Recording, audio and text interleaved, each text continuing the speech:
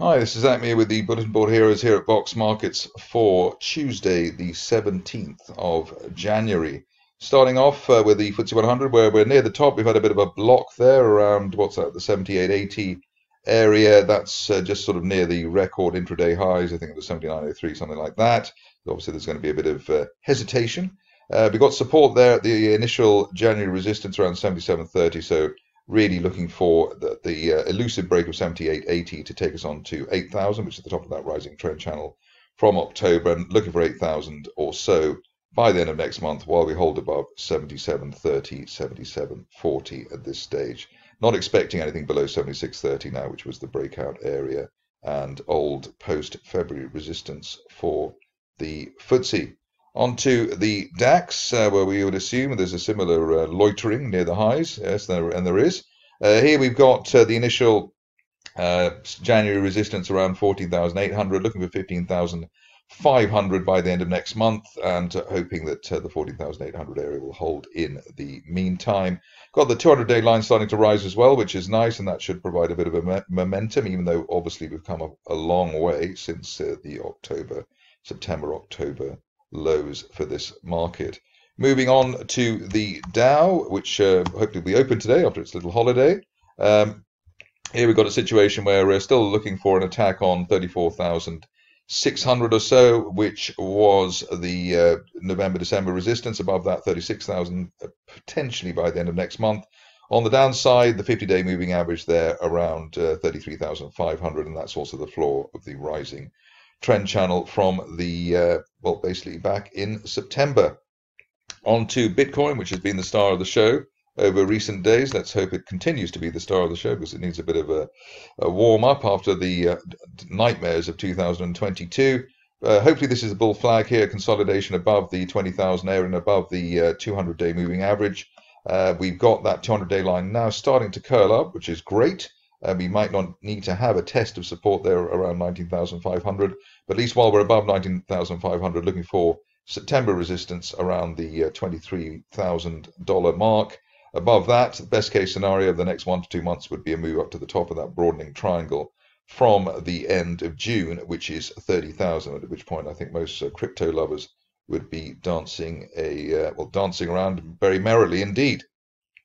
Onto the stocks of the day, and first is Active Energy, and here you can see there's been a gap higher through the trend line there from August, also broken through the 50-day moving average. That was a bear trap gap reversal from below November support at 4 pence, above 4 looking for around 5.3 pence initially, the 200-day line, and then up above that looking for 7.5 pence potentially by the end of next month, but we want to stay above the 4 pence area on active.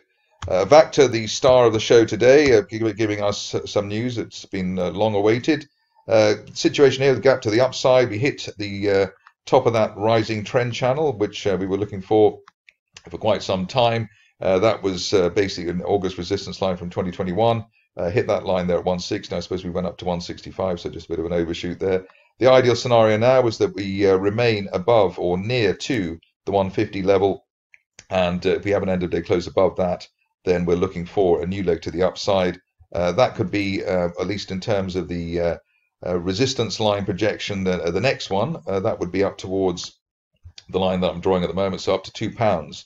And I would say that that could be valid while that target valid, at least while we're above the floor of that gap there at 140. But everything here depends on holding that 140 to 150 area. Ideally, we hold above 150. That would really be a great result, and I think that would be what the news deserves. But obviously profit taking can come in these situations, and people who wanted to get out might want to get out even though there is good news there.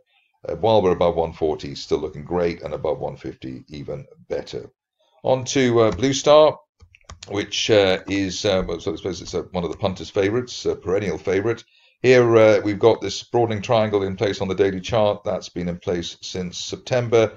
Top of that triangle heading towards 0.23 and the 200-day moving average. And we're looking for that while we hold above that old December peak at 0.16. So above 0.16, 0.23, 0.24 over the next few weeks. On to Caspian Sunrise, which is obviously a very poetic name for a company. Here we've had a beautiful unfilled gap to the upside, one of our favorite setups. In fact, it's a bear trap gap reversal from below May support above the November peak there at 4.8 pence. We're looking for the shares to initially hit 6 pence and then maybe get up to 7 pence by the end of next month, which is a line of resistance from back in November 2020. So 7 pence hopefully there over the near term. On to a stock which the main thing I remember about it, apart from the trendy Epic code, is the very wide spread. But here we've got Fusion bouncing on the 200-day moving average rather at 54 pence. Above that, we're looking really for the shares to head back to the £1 area. It shouldn't be really anything in between here and there. There is the old resistance there at 59 pence, so maybe if you're cautious, you wait for a weekly close above the 59.60 pence area before assuming we'll head up to the glories of last summer. Moving on to the next situation, and that is Ilika, which has been making good ground over the recent past. Here you can see that we've got a broadening triangle there. We've hit the first target, which was around the 42 pence level, and now we're looking for the next level up as high as 60 pence, and the 200-day moving average is peaking through there. And the 200-day line, hopefully we could hit that by the end of this month. Upside valid, especially while we hold above the top of that gap down back in November at 45. So above 45, looking for 62 there on Ilika. Next situation is one that is new stock to me, Medica. Here we've broken through the 50-day moving, the 200-day moving average rather. That was around the £1.49 level, and above that on an end-of-day close basis, looking for the May resistance line projection as high as £1.70 by the end of the month. Interesting news from Ncondezi, and here we can see that the shares are starting to respond. We had an unfilled gap to the upside, bounce off the floor of that rising trend channel from the beginning of last year, and looking for the shares now to head up to the top of the range, 1.6 pence by the end of next month, while we hold above the 0.6 pence area, which is the top of that gap. Shield Biotherapeutics is the next stock, or rather Skin Biotherapeutics, let's get it right. Here we've got a situation where the shares have tried to bounce off the bear trap lows there, just below 16 pence. Current situation is that we're hoping that we'll get an end-of-day close through the 50-day moving average at 19 pence, and that'll lead the shares on to 23 pence over the next few weeks.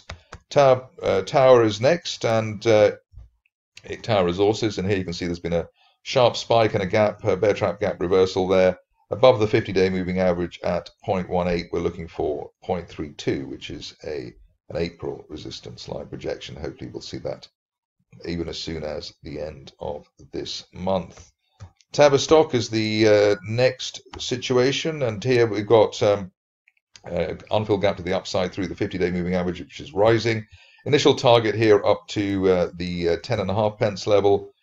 End of February target as high as 14 pence, which is a 1-year resistance line projection on the daily chart. Upside value while we hold above 7 pence on Tavistock.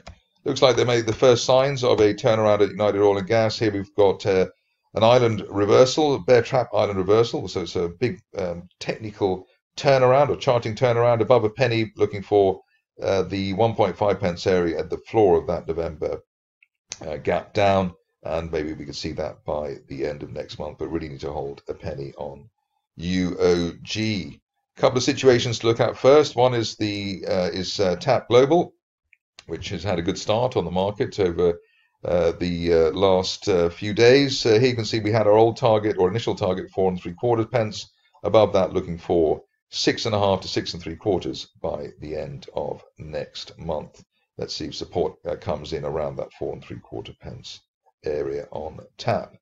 Next up, a special occasion. We've got crypto here, but TAP versus the US dollar, so the crypto version. And here we can see that we had a bit of a consolidation there. We broke resistance around 0.009 and above that level, looking for a break of 0.015, and then on to 0.025 maybe over the next month. So maybe by the end of next month up to the top of that rising trend channel from the end of December as high as 0.025, only back below let's say 009 would really delay the upside scenario there on that situation. So let's see if the crypto charting works there over the near term. That's it for me today. More updates tomorrow.